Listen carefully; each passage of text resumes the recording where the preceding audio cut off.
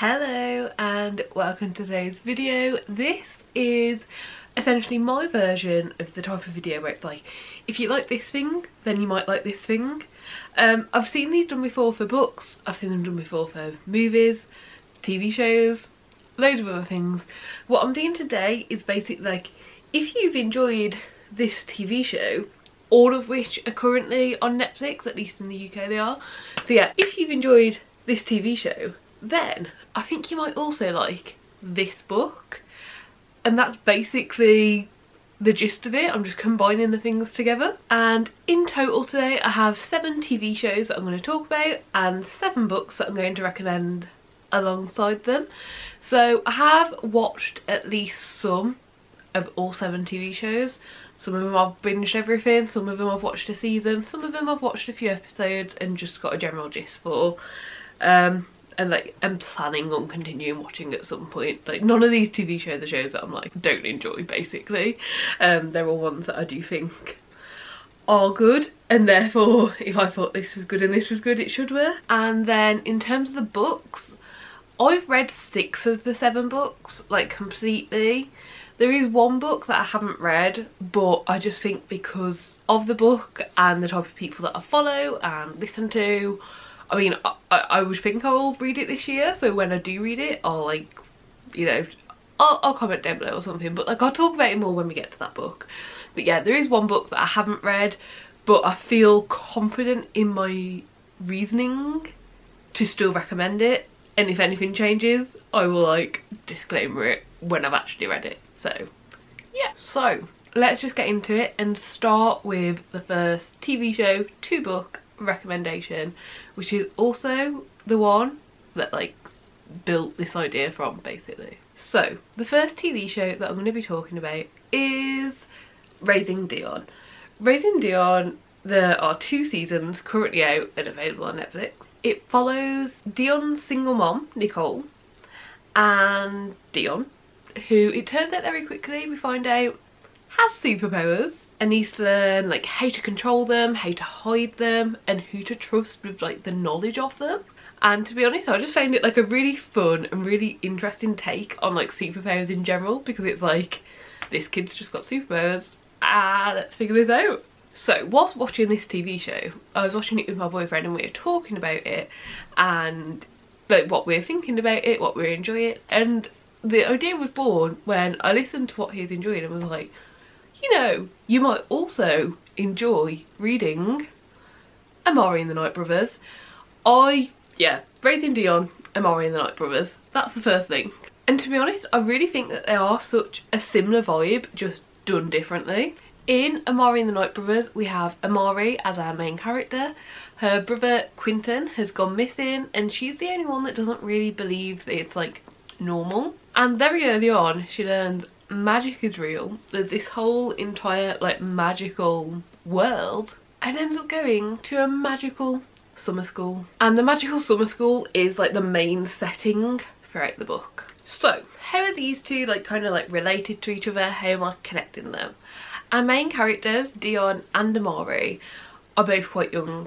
Dion, in between like seasons 1 and 2, is between like 8 and 10 years old, and Amari in the book is 12 years old. And both of their best friends are very much giving me the same vibe. They're both kind of outcasts, not the most popular, but will always look out for our main character. They're both very willing to like keep the main character's secret without really much question, and also are both like very lovable in their own right. And obviously Amari and Dion are also both involved in a magical world, and they're both kind of like the good ones, you know, and they want to fight against evil and fight for what they love. So yeah, for those reasons, but also mainly like just vibes. And if you have like watched and read both of these, please tell me if you agree, because yeah, just vibes.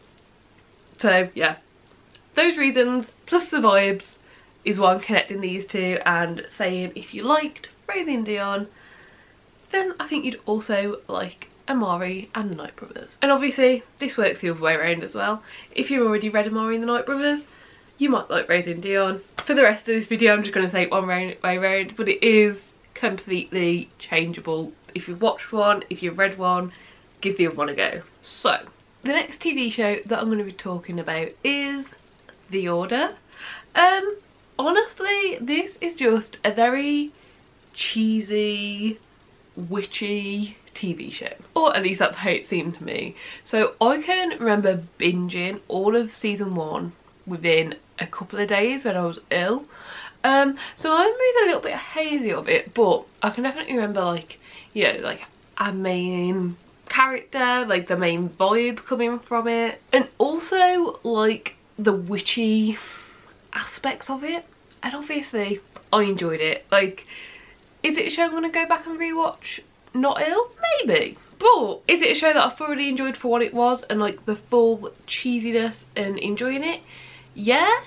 And if another season comes out, I'd probably watch a wrap up of season 1 and then like continue watching, because I do remember really enjoying it. So that's kind of like the vibe we're going with here. I don't remember the best about this show, but the general vibes and how it made me feel and the enjoyment are there. And during the show we mainly follow Jack, who is new to the group. He is new to like this magical world, and he needs to learn about the group, he needs to learn about magic, and it's just basically a good time of plotting like within the group, outside of the group, monsters, and like just general group dynamics. It's a good time. I had a good time with it. So what book does this remind me of, you ask? The Secret Circle. These are the exact same vibe. Like they've been done differently, but these are the exact same vibe. In the TV show our characters are older. They are, I believe it's like college, university sort of ages, whereas in the book they are like high school ages. Honestly, I do think the book would have been better if they were aged up, because some of it is, you know, a little childish. But as long as you go into the books expecting it to be a lot more YA, I still think you can thoroughly enjoy it. So in the books we meet Cassie, our main character, who is new to town, new to the school, very quickly learns about magic and that she's a witch, and is inducted into this coven and is now part of the group, and they all live on the same road and go to the same school. So just that alone, you can see the general, very basic synopsis of these things are so similar. They have the same like basic plot and give the exact same feel. I will say the further on you go into both like watching the TV show and like further on into the book series, they do like stray away from that general basic bit, but you know, the first handful of episodes of the TV show and the first book, very much same, and then they expand on it. So also if you're enjoying one and the other, you're also going to eventually get like very different stories branching off to do these different things. And yeah, for that reason I just think they match. No, the third TV show that I want to talk about is Good Girls, and this TV show was amazing. It's absolute bullshit that it got cancelled, to be quite honest, and I'm still quite salty about the fact that it did get cancelled, but it's been a while, so yeah. But don't worry, even though it got cancelled, there are still 4 seasons of it currently out on Netflix, and they're great. So in Good Girls there are 3 mums, and the 3 mums are in like different situations in terms of like their lives and like what they're doing and like who they have in their lives. But the thing they all have in common, except for like the fact they are like friends, is they all need money. They've all at some point got into situations where they need money. And in season 1, episode 1, they end up robbing a store, and in the process of robbing this store they get mixed up in quite a lot of like more dangerous things, including becoming involved in a gang. Yeah, and the TV show itself is just kind of like funny, it's intense, and they just keep getting themselves into these type of situations, and it causes them to do more dangerous things and more dangerous things and more illegal things and more illegal things. And it's just great. It's just great. Like obviously I don't want to say too much because I don't want to give anything away, because if you haven't watched it you should watch it. But yeah, I honestly just love this show, and I'm still kind of keeping my fingers crossed that like a different TV company will pick it up for more seasons, because I loved it. And then the book I want to link to this TV show is actually the book that I haven't read yet, but I am confident enough in this to still give this recommendation. So I've read the synopsis of the book. I've heard a lot of people talk about it, both like from reviews and also in like monthly wrap-ups and stuff and like vlogs. A lot of people talk about this book, and due to all these things I'm very confident it's going to be the same vibe. So the book I'm recommending to go along with Good Girls is Finlay Donovan is killing it. I can't wait to read this book. I just want to put that out there. I just haven't got round to it yet, but oh my god, I think that these are going to match so well. And I'm also really hoping like that I'm writing this, because Good Girls got cancelled. I need something else to take that spot, and I really do think that this is going to be such a good match. So the synopsis of the book says Finlay Donovan is killing it, except she's really not.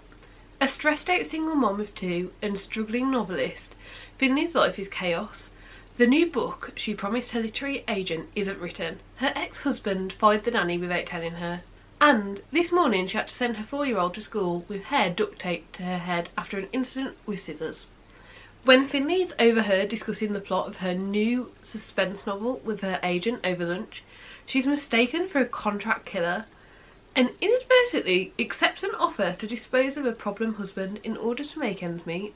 She soon discovers that crime in real life is a lot more difficult than its fictional counterpart, and she becomes tangled in a real life murder investigation. And I just truly feel like this is going to be the exact same vibe. Like this show and this book, same vibe. And yeah, I'm hoping I can stand by this. I will definitely, once I've read it, which will fingers crossed be within the year, I'll pin a comment down below and let you know if I was right, if this does hit that same spot. But yeah, those are the TV show and book that I'm recommending to pair together. Then we have RuPaul's Drag Race. So this is a very loved and well-known show. It is hosted by RuPaul, and it hosts a bunch of contestants who compete against each other to become the best drag queen. I think that's the easiest way to explain it if you haven't for some reason heard of it. If you haven't, like, go give it a watch. But yeah, no, I'm nowhere near caught up with this show. There are so many seasons across so many things. There's like UK, All Stars, celebrities, and like so many more. Like if you search RuPaul Drag Race, you'll just see like on Google an entire thing of like different variations of it. So I'm nowhere near caught up, but I have watched a couple of seasons of it and they were just so fun. They were so much fun, and they really just made me want to learn more about drag and more about the drag world. So like, just with that in mind, I already have a book that these aren't the same, like it's not the same thing, but I think they give you that same feeling after watching the show of like, oh my gosh, like I want to know more about this, I want more, like I want to learn more and know more and understand this better. So yeah, that's kind of why I'm recommending them together. So the book I'm recommending is very different to the show, but it does delve into that like drag world aspect within it. And the book is The Black Flamingo. Like this book, so good. I loved this book. It was so amazing. And I will say, my one recommendation here is if you are going to read this book, I would 100% recommend listening to the audiobook. The entire book is told in verse, and maybe your head can just like do that and it would sound great, but my head can't do that. So the audiobook for this book was so amazing. Like it really made the book. But I would also say have it physically as well, or like as an ebook. But throughout the pages of the book, in fact I'm going to grab it. So throughout the pages of the book, okay, so on some of them it's set out like this, like text messages. On some of them it's like a page taken from another book and it's in there, and there's others where it's just set up so interestingly, that's the best way I can think of it, and there's others where there's like illustrations to go along with it. And yeah, so I would definitely say that having both the audiobook and like a version of the book that you can like visually see the pages really just heighten the experience to like have them both. So what is The Black Flamingo about? It is about a boy, Michael, coming to terms with his identity. He is a mixed race gay teen, and we cover quite a large span of life, and there's a lot for him to like find out about himself and accept himself like within these identities that he carries. And a little bit into the book we go to university with Michael, and There at university he finds drag and truly learns to accept himself for how unique he is and like just show himself to the world. It was amazing and so lovely following like Michael's story, and it really did just give you all the feels. So yeah, 100% recommend. Then moving on, we have Vampire Diaries as our next TV show. I'm sure most people have seen this, or at least caught like the odd episode of the odd season of it, so I won't go too much into detail here, but we have 3 main characters: Elena, Stefan, Damon, and we have Elena's 2 best friends, Caroline and Bonnie. And then we also have like a whole host of other characters and other people who are important at various points throughout the entire 8 seasons of the show. We have a lot of mythical creatures that are explored throughout the show, such as like vampires, werewolves, doppelgangers, and they're like the 3 main ones we explore, but there are others as well. And it spans quite a large amount of time. We've kind of covered like high school and the end of high school, college, and then also post-college. And I know I haven't gone into much detail about what the show is, but I really am just assuming that most people have like a basic understanding of what the show is, even if they haven't seen it. Now, the book I'm going to recommend to like pair with the Vampire Diaries is the Morganville Vampire series, but because it's one book for the show, specifically book 1 of the series is called Glass Houses, so I guess for that purpose I'm recommending Glass Houses, but like the entire series, like the entire thing. Now, in Glass Houses we really only get like an introduction into this world. We follow Claire, who has just started university in Morganville, and after being like run out of her like dorm room basically, is moving into a house with Eve, Michael and Shane. And she soon discovers vampires are real and they run the town. And the story just keeps expanding from there, like so much more, so many other things, so many like things to follow and see. But yeah, so the most obvious reason why I'm linking these is obviously like the vampire aspect. Vampires are a major part of the storyline in both books. And then the other reason I'm really linking them is like the friendship groups and like the vibe from the friendship groups in both Vampire Diaries the TV show and also in Morganville Vampires the book series. Like those groups just have very similar feelings for me. Everyone in the group kind of has like their own role and their own thing to do when various problems arise, and yeah, when things happen they just give the same vibe with how things are dealt with within like a friendship group. They have to figure it out together, everyone's important, everyone's got a role to play, let's get this done. And honestly, the Morganville Vampire book series is just one of my favourites. It really does give that same vibe of like the angsty teen TV show drama that we used to get like 10 plus years ago, that I still live for, honestly. And I started the book series around that same time and I'm still reading them, like they're great. And I just pick up the books every so often for a comfort read, and it does give you that exact same vibe as like the TV shows used to like 10 plus years ago when like they were like just everywhere. Then we have Teen Wolf. So I've only watched like the first few seasons of this. I think there ended up being like a lot more seasons that I didn't watch, but like the main characters were different. So I've only watched like the first one with like the main characters being like Scott and Styles. But yeah, when I was watching it we had werewolves as our main creatures, and we also had like the odd other like magical creature coming in now and then. We follow Scott and Styles as they go searching through the woods for a dead body, and during this Scott gets bitten by something, we don't know what. Scott gets bitten, and by the next full moon we figure out exactly what that bite meant. Overall we have like a wolf pack, but then we also have like a group of friends that know about the secret being held. A large proportion of them are in high school. And if we take that very simple synopsis I've just given you for the TV show, it could also be this very same simple synopsis I could give you for the book Shiver. So yeah, Shiver is a book in a 3-book series. It is book 1, and the Shiver book 1 is really just a starting point to introducing everything going on. And in terms of these, like already I've given you a basic synopsis and like same, but they both have high school characters. They're both mainly focused on werewolves. They both have a big group of friends. They both have romance, and they both have the past come into play a very big part. And honestly, they both just give the exact same vibe, and they're just so similar. I do truly feel like if you like the one, you'll like the other. Okay, then last but not least, we have the TV show Lost in Space. Now, this is one that I've only recently discovered. As of now, I've only watched the first half of season 1. So I do just want to preface it with that, because for all I know, the TV show could end up going off on like a completely different tangent to what I'm currently watching. But yeah, as of what I've watched, that's how I'm doing it. In the TV show, we mainly follow a group of people who are in space. And as the title may suggest, in the TV show, they are actually lost in space. But then at some point they encounter like a robot slash alien life form that looks a lot like a robot, and they have to work together to try and survive basically. They need to kind of like decide together what should they do. Should they be looking for help? Should they be helping themselves?